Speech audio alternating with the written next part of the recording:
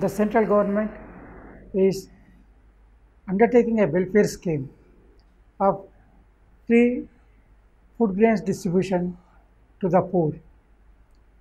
Every year, the central government is allocating lakhs of crores of rupees for the purpose of free distribution of food grains to the poor. The center's subsidy bill for the year 23-24 is likely to be reduced,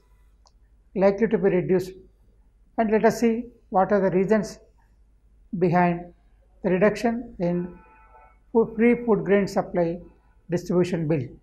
The center's subsidy bill is expected to fall in the next fiscal year, even after making food grains free for the poor as the additional allocation under the COVID-19 relief scheme will end in December this year. Because of the ending of the scheme in the month of December this year, the food subsidy bill for the government may reduce.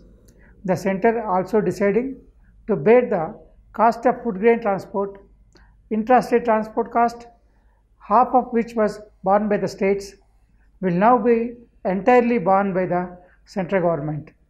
This is additional benefit given to the state governments. The states need not bear any part of the transportation cost of food grains under this food grains free supply to the poor. The states will only have to manage the distribution through ration shops. The cabinet decided to provide free food grain to nearly 814 million eligible beneficiaries under the National Food Security Act.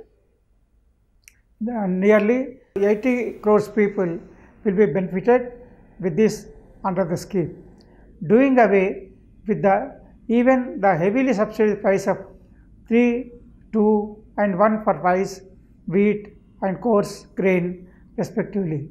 So it is because it is a free supply, and even the heavy subsidized price also will not be collected from the beneficiaries, which was collected at the rate of 3 rupees, 2 rupees, 1 rupee, also will be discontinued because it is a free food grains supply distribution scheme.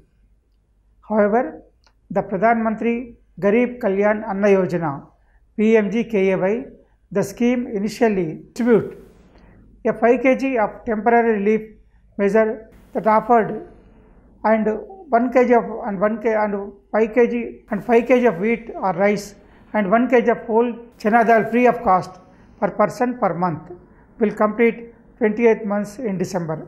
Garib Kalyan Anna Yojana, under which the poor were getting 5 kg of rice or 5 kg of wheat and 1 kg of chana dal free of cost per person per month, will be discontinued from the month of December because of it was continued for the total 28 months up to December. The additional expenditure in these 28 months is estimated at 3.91 lakh crore, which will not be incurred any longer, yielding substantial savings for the government even after absorbing the additional outgo on account of free food under National Food Security Act.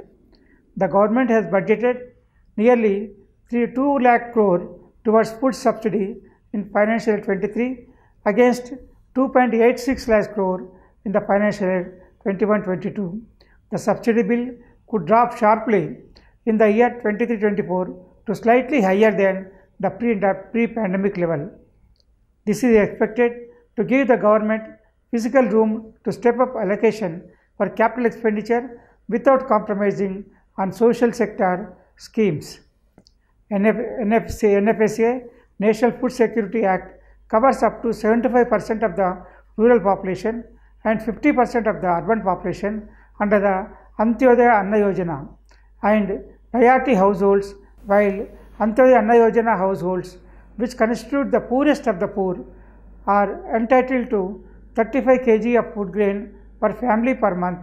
Priority households are entitled to 5 kg per person per month.